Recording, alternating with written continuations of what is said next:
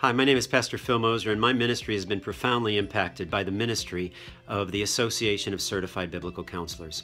5 years ago, I sat in an ACBC conference where the speaker said that if he could complete his counsel with an individual and he had been able to establish him in daily Bible reading, scripture memory, and a deeper prayer life, he would have accomplished far more than only through his counsel alone. Well, that statement immediately changed my counseling, but I remember thinking at the time, why don't people write books like that?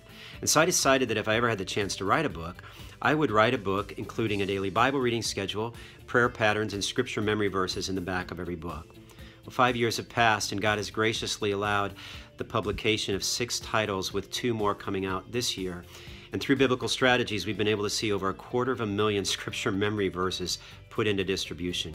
And this past summer, for the first time, the books were translated into the Russian language. It's beyond anything I would have ever expected. And God started that work through the instruction of an ACBC conference. Thank you guys for the work you do, encouraging pastors, counselors, Christian workers, and yes, even aspiring authors.